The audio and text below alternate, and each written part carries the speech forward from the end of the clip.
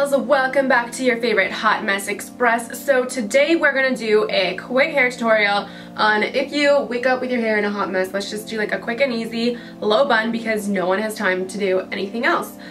Before we get started, I do want to talk about this product that I've been loving. Clarence sent me this Hydra Essential Eye Mask. You put this on at night before you go to bed and you just sleep in it and you wake up looking super duper refreshed. I actually like to wear it under my makeup, so today I did put it on because I was feeling a little bit puffy, so that's what I did today. So I'll go ahead and link that product down below. Now let's go ahead and get right into it. Okay, so first things first, for the hair, you want to get like the perfect middle part. So I'm just gonna use like a comb and I kind of just start at the back of my head and I'm just gonna go ahead and part it straight down the middle.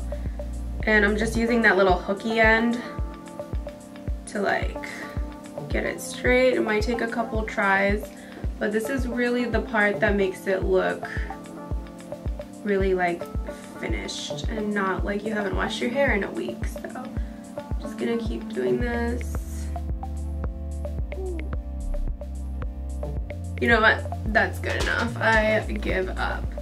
Okay, so next we're gonna go ahead and spray everything, especially down at the roots and like your edges, with any hairspray. Today I'm using the Moroccan oil hairspray.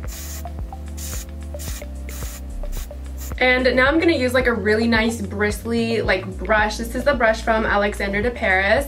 And I'm just gonna go ahead and smooth through my entire head while the hairspray is still wet.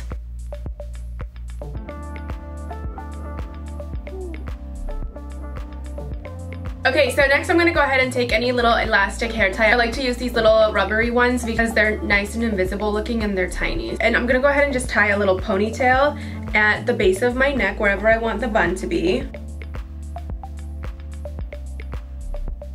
Okay, I'm just gonna brush my hair down just for insurance, to make it sleek and smooth. And here is the trick that makes it super duper easy. We're gonna take a hairnet and I'm gonna go ahead and bobby pin one end of the hairnet, just like that.